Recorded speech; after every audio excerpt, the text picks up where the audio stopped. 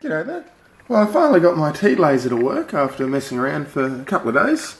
Turns out the big thing that was holding me up was this spark gap here. I had hooked up with the old clip leads and there was just way too much induction there for it to work. As soon as I switched things over to the low induction spark gap model here, which I've got adjustable via this straw, things worked much more quickly. I had lasing action nearly straight away. Using a 100k resistor across the top there. I've gone with the LL configuration and it works. I'm running on 6 volts at the moment to my flyback transformer, which is in the oil bath. I usually run that one on 20 volts and I've had to turn it way down, and I've even added extra resistors to the resistor string back here. An extra 400 ohms there, so it's turned way down. And that was 6 volts that it was just running on, with the spark gap set fairly short. I'll now bump it up to 12 volts by putting 2 of these batteries in series.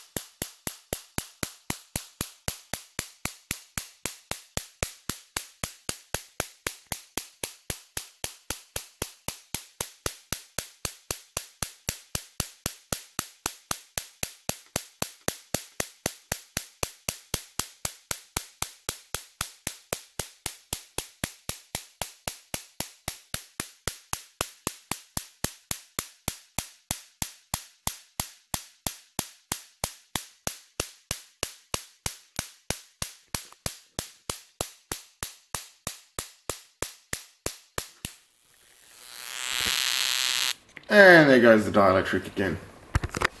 That was fun. It's as you noticed, the laser output gets better as the spark gap increases. Let's have a look at what we've got there. Better discharge things. There we go. Saves me getting zapped. And I'm looking at a bit less than that. It's only a very small spark gap required. Oops, that's probably not good for my calipers. Probably somewhere in the vicinity of 3 millimeters there.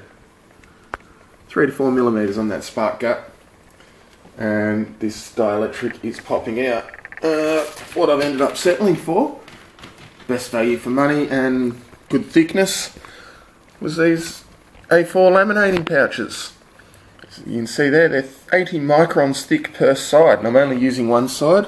The base foil is in between 2 layers.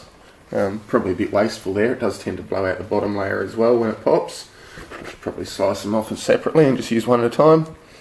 And yeah, they're nice and cheap. I got 25 for $7 as opposed to the overhead printer transparencies, which are possibly tougher. I'm about to try one of them next.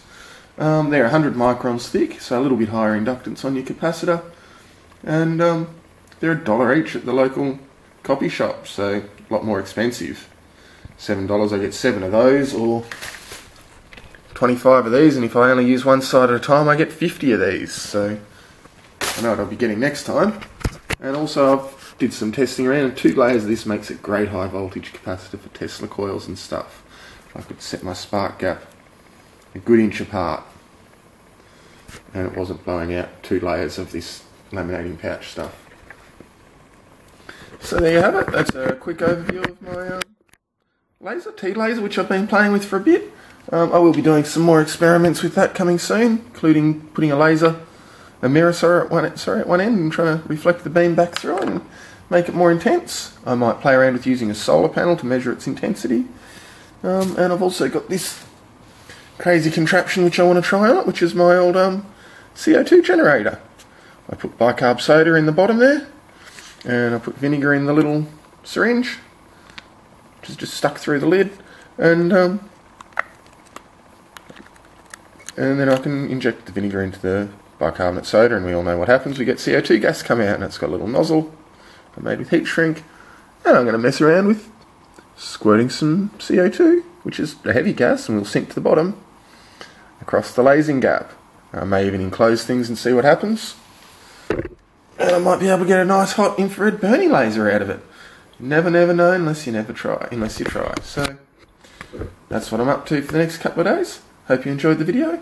Thanks for watching.